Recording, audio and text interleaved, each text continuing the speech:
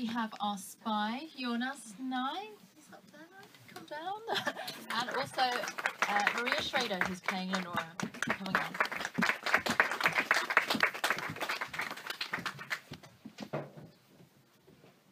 Come join us. Really enjoyed that. I'm sure everyone would agree. It's fantastic. And I hear, Anna, that the idea began with your daughter when she came home from school and said, I hear there was a wall in Berlin once. Yeah, when she was 7 or 8, she came home from school and she said at dinner, there was a wall. And we were like, where? She says, right here in Berlin. And we were like really interested in how she'd learned it. We said, what happened? And she said, they knocked it down with their hands and then everybody hugged.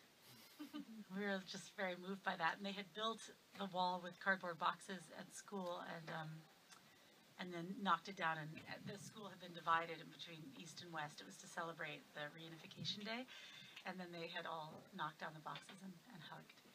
So that was, yeah, you know, when you live in Berlin and in Germany now, you think, and you have children, you think a lot about how do you explain to them what things used to be like, because it sounds like this crazy fairy tale, you know, like there was these two brother nations with missiles pointed at each other, and you know, the missiles never went off, and then the wall came down, and then everybody hugged, you know. And certainly over here, if we see a drama about Germany, it's something up to 1945, it's Nazis or it's war or something. It's so refreshing to see something about a different chapter of German history. We're keen to bring that to the screen. For sure. Yeah, we really wanted, you know, one chapter of German history in the 20th century has a happy ending, and it's this, right? I mean, usually the dramas about the Nazi era start in light times, and then everything, you know, goes terribly wrong. And here we pitched it from the beginning. We pitched it as a trilogy, and here we really have this wonderful, against every dramaturgical rule, no shot is getting fired, and Germany gets reunited. And thanks to individuals. I mean, at the end of the series, we'll see a NATO exercise that almost went terribly wrong. You know, we owe this idea to Thomas Lofgraf, who's here in the audience. He was our advisor on the show, and he told us about this amazing event in the fall of 1983, where the world almost came to an end because of a misunderstanding and mutual mistrust. And then there's, you know, individual heroes like Jonas, who basically saved the world. Well done, Jonas. Good work. And you also have your own experiences of sort of being a spy, Jörg, in West Germany. Can you tell us about that? Well, I wasn't. Yeah, not well. So yeah, well, I guess intelligence in the broadest sense. I was in West Germany. I was. I went to the. I was in the West German military for 15 months, and I learned Russian for 3 months, 8 hours a day. And then they gave me these huge headphones that you see on the show, and I was listening to the Russian troops in the GDR. And the Russians sometimes would send us messages, you know, about us, about ourselves. And so we knew that they knew that we were listening to them, and we knew we had a mole on the base. And I've been, you know, we've been wrestling with that idea of the mole for a while, and what kind of drama we could make out of the situation. Comedy, thriller, or something. And then Anna had the great idea of telling the story from the perspective of the mole. And so for you, Jonas, you're very young, so you only remember Germany as one country. But what did you make of the script when you first read it? How much did you know about this era anyway? Okay, so yeah, I'm born in 1990, so Germany for me has always been one. And the era of the hot phase of the Cold War is, I mean, it hasn't been like, hasn't been in my history lessons because it's the teenage time of my teachers, of course, so it's not history for them. Well, I've heard about the Cold War phases and about the NATO. How does it call? Is it called? Double track decision. Double track decision, and some things, but still, this was a phase that was really great for me because I mean, I know more about Second World War than I know about the 80s. But still, when I got the first two books, the first two scripts were given to me when I was shooting a film in Prague. And then I had 2 months of preparation time before we started shooting, and I got to an apartment in Berlin, which was booked for me for this time of shooting and preparation, and there was like this 8 of books and research material waiting for me, like, and I spoke a lot to Anna, who had like Thomas, her sources, and well, for me it was nice to get in touch with the time by having such a creative and emotional way of dealing with the character, with dealing with scripts, fictional stuff, going around historical elements. So for me, it was kind of a time warp, I guess. Nice one. And you had a lot to read, but you also did a lot of physical preparation. Is that right? Yeah, I've never been as sportive as in these days because you won't see it in this episode, but Moritz's part is getting real physical. Can you say that? And I wanted to play these parts too, so I took like kickboxing lessons 3 times a week, and I was jogging all of the time. And the director, Edward Berger, just got a prize for directing this series, and he was asked what was his secret, and he said, I was the man to tell Jonas to run from left to right and again, because there were days where we were just shooting me running. But it has to be said, Jonas, that all the other male actors on the set were always like, Jonas looks good running. Because not very many people look good running. Did you know? But it was kind of an ongoing thing. But also the they were females. very jealous. Yeah. I remember Alexander Beyer being like, Jonas looks really good running. I have to admit, I got like a double. Double, yeah. A double, yeah. And I met him again now for shooting a film in Denmark. And he came on Shadow. set because there are not so many stunt doubles that are of my age and look quite similar. And he came on set and said, no, I don't have a job. Like, because this was a great time. The only thing he could do, there was some few things, but Moritz has to jump like 4 meters high on asphalt. I don't know. On asphalt. Asphalt? Okay. And I said, okay, I'm out. And then he could tell me, yeah, I got a job. Come on, let me jump. And he did it like 50 times, only for a second. But yeah, but I mean, it was part of my character, and it was great for me because half of a year shooting means like this is, okay, I say it's brain fuck. It's intensively hard work with your brain all of the time. And if you have days where we can just run and do stunts and this is just healthy, this feels good, and it was a good mixture in this case. Maria, your character on first glance is sort of the villain of the piece, but she's a lot more complex than that, isn't she? What do you make of Lenora? Well, first of all, I have to say I'm really thankful. I'm really thankful for this. Anna sent me the first script from the first episode, and I said immediately, yes, I want to do it. It's all. It's written for her. It felt so right. It felt so right. A project seemed to be coming from nothing but passion and curiosity and interest. And I have to say, a great school your kid is on. I mean, it's really no. My daughter is 17. She has no inkling of what was happening by then. You have, you weren't educated about this time.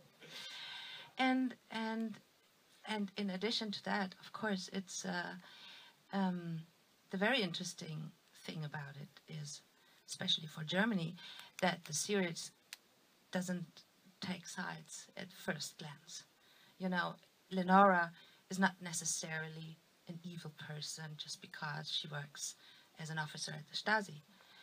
And this is what attracted us by then, and also now as fictional characters, something like how do you say that in English? Conviction? A true belief, which is beyond people like us, growing up in the West, can even imagine. That at the end of of the road,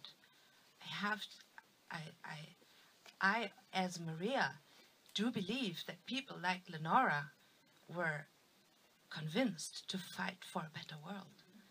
And that's what's so interesting about it. We had a thing in our room, like nobody is evil on this show, like no character is evil, because it's just really important to remember that, you know, history is obviously written by the winners, and communism was a dream that fell apart and came to like a terrible end. But the people who were fighting for it really believed in it, and we always wanted that to be really clear, you know? It's also interesting that 1983 was really the year when it kind of switched. If you read the literature or you talk to the people who were involved then, before 1983 you were able to convince someone to work as a spy because they believed in the GDR, and after 1983 it became more and more about the money. That was the motivation, because it became pretty clear in 1983 that the GDR was not about to last. I mean, that was the tipping. It was the tipping point. Yeah, they had to borrow money from West Germany, 1 billion Deutschmarks back then, and yeah, so people slowly lost their appetite. And then, if I may say another little thing, to me as a German, as a West German, you know, having a project like this, or looking at a project like this, I think it also, it's just so very special because it has, I mean, I'm not sure if you're insulted when I say that, but it's also the view onto it from someone who wasn't raised in Germany, neither part of it, I would say so.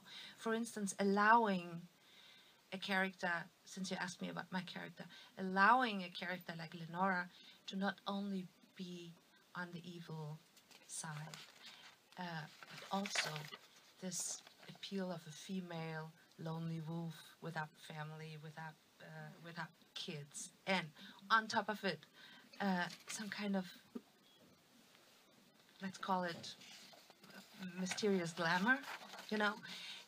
I wouldn't be so sure if someone who would create that kind of format out of Germany would dare to combine these elements of adventure, of action, and at the same time stick to historical facts, because we were also, since in my career I have so many experiences with the other part of German history, doing all these movies about Second World War.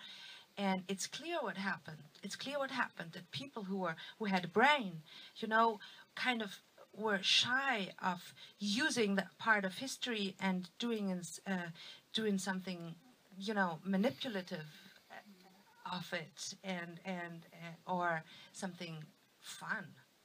Would never. I mean, or a fun. I mean, glamour to it. enjoyable to watch. Let's put it that way. And this is the first German series to be broadcast in the US. It's obviously come here. When you read the script and when you were making it, did you realise it was going to have this profound international impact as well as being big in Germany? No. You never know what's going to happen. I mean, you know, people always ask that, and I think the only thing I can say to that is, I'm a foreigner in Germany, and I find the story really interesting, and I find German history really interesting. So it doesn't surprise me that, I mean, I'm half American and half British. It doesn't surprise me that, you know, Americans and British people are interested in it.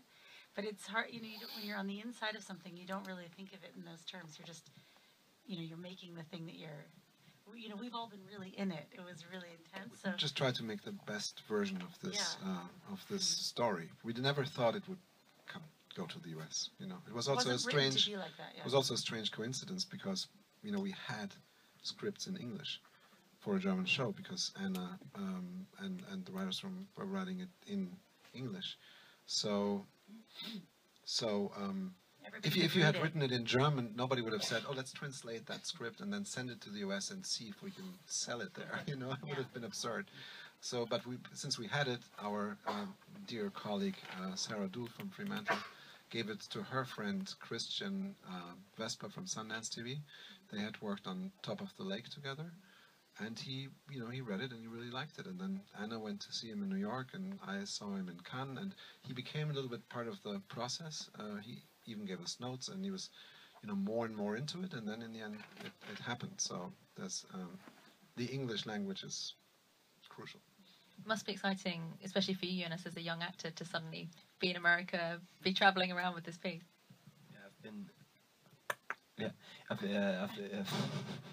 I've been in New York. For 36 hours. Yeah. In a car. Yeah. No. The first evening was being in 2 jazz clubs. Yeah, that's true. So Christian was so nice to invite us to a jazz club.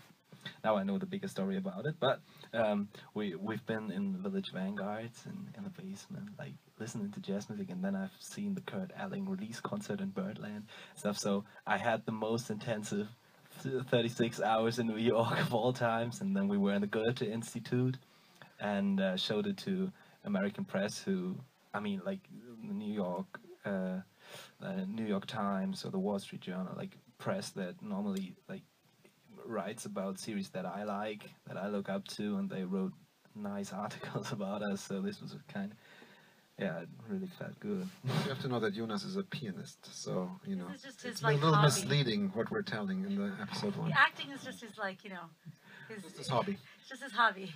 But he's really a pianist.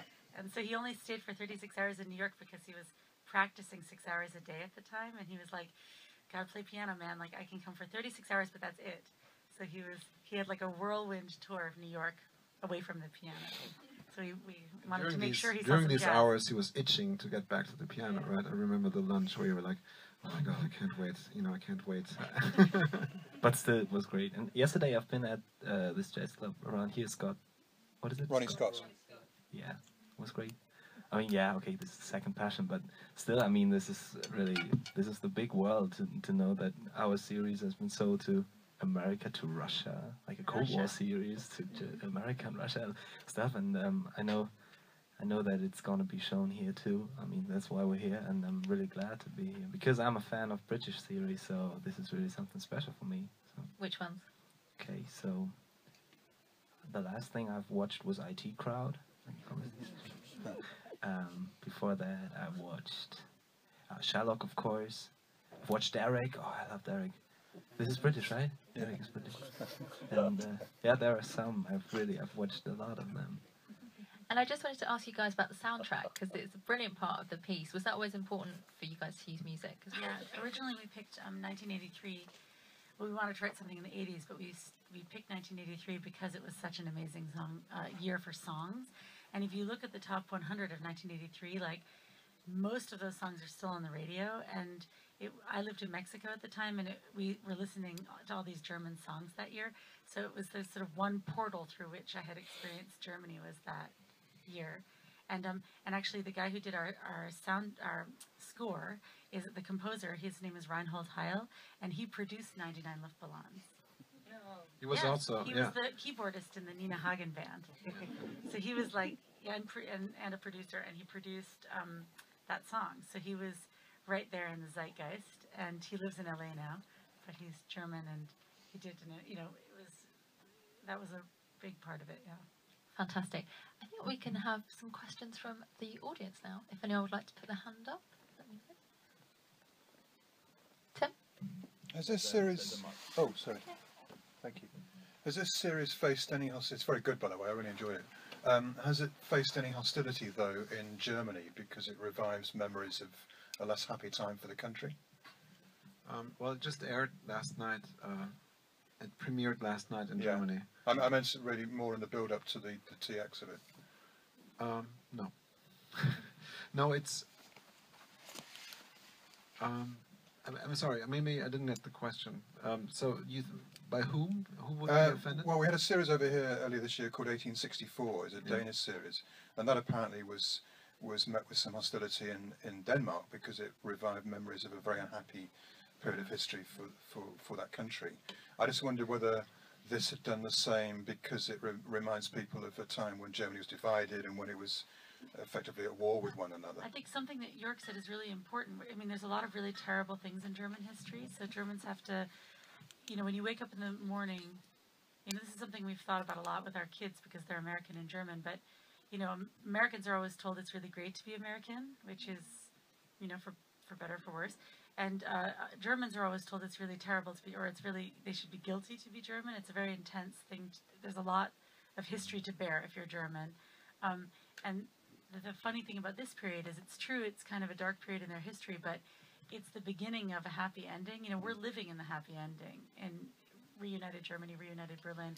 So in contrast to other periods in German history, it actually feels like somehow celebratory, even in retrospect, because it feels like it has this. Yeah, I think what we didn't you saw the first episode now. What we didn't want to do is just a light, you know, a light Stasi show. So there's a journey. So it will, you know, it will come to darker moments, you know. So I feel like it was always important for us to strike a balance between, on one hand, showing that living in the GDR was not just pure hell for some people, and on the other hand, it was also not just a fun time to be living behind the Iron Curtain. So, but it's also very much about the generation gap. You know, like these are all young characters, and then the older characters are the post-war generation. And you know, a lot of people say that World War II didn't really end until 1989 when the wall came down. So it's a little bit about that kind of tail end of all of those political situations coming together. Well, maybe I can say a very small thing to that.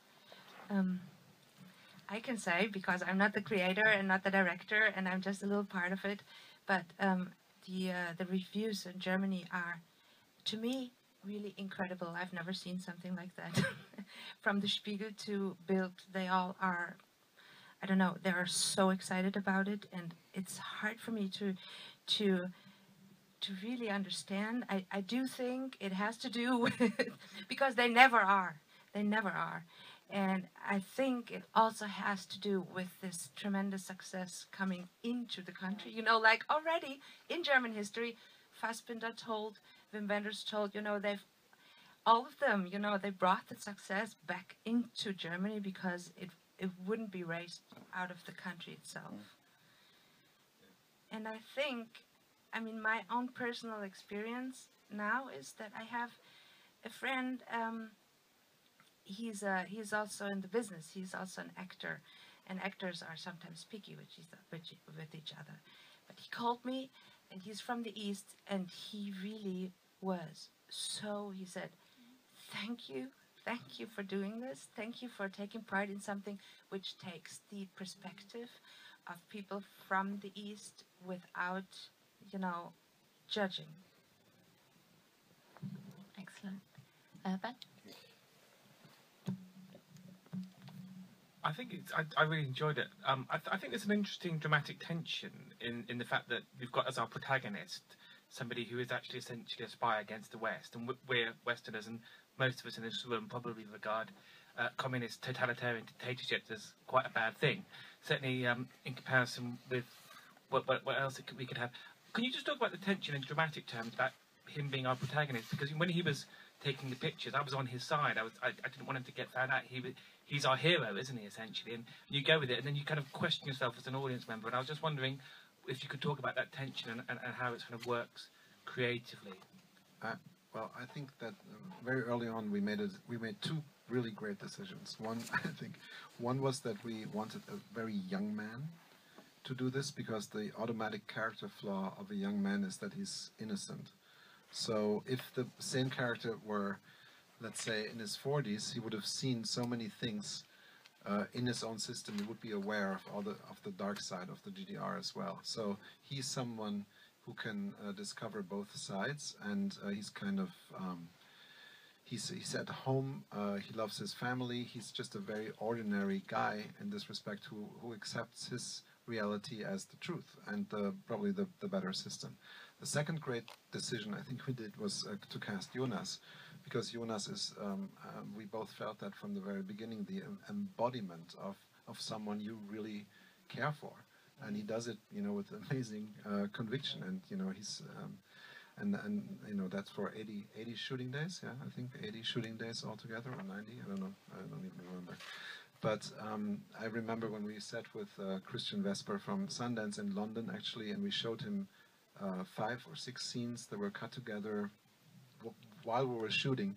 He was just sitting there, and I was sitting next to him, and I was always looking at him and trying to read his poker face, and he didn't really move. And then after the seconds, the hour, the lights went on, and he turned around and he said, "Yeah, you really care about this guy, right? You really want him to make it." And then I knew, it was then that I knew that we'll probably go to America, and you know, he was talking about you.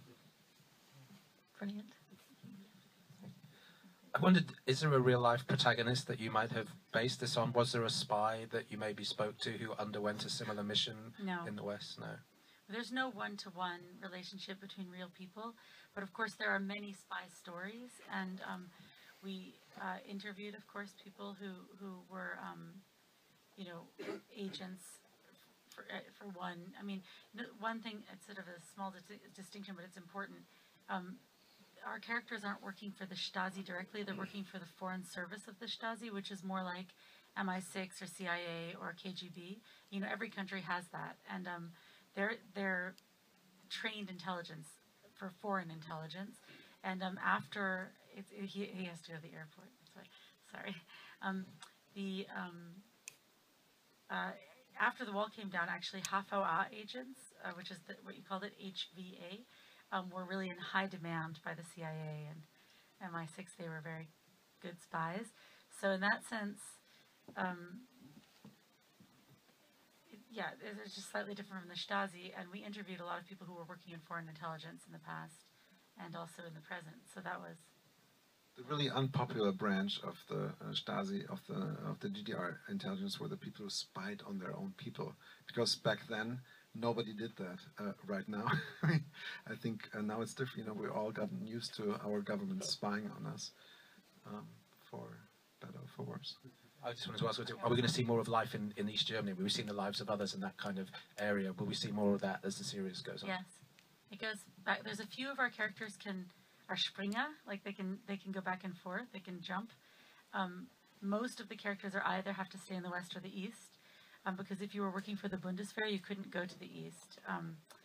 But Moritz and Lenora, and to some degree Tischbier, I guess, can go back and forth, right? Yeah. But There nobody were else can cross there the were wall. 2,000-3,000 Westagenten, they were called, and a lot of them were sleepers, so they were implemented into West Germany at a young age. They made a career, and once they reached a certain level in their career, they were turned on. That's the case for Tischbier. And since you know, we wanted something more dramatic for our young hero, we you know, chose this scenario. Any more quick questions? No? I just wanted. Oh, Actually, can I just ask about the scene where your finger or fingers are sprained? How was that to do? Did you suffer any small injury as a result of it? No, my hand was absolutely fine afterwards, but I really had to laugh when I read the scene. And of course, this was the first scene I've ever shot for the series. It was the first scene, and I broke my finger in it. And there was one more thing. I spoke to Anna. I mean, if there should be a next season, we got some ideas for the fingers. Yeah. We'll see. We've basically decided that if we do a second season, it'll be 1986, and we've already decided that in the 3 years when he's like sent to the Pampas because his identity's been blown in the West, and he's sent to, say, Mozambique, he's going to learn to play piano. Because, you know. So, finally get the chance to do it. You gotta use that, right? You know, when we wrote the character, we didn't know that a pianist was going to play him. So.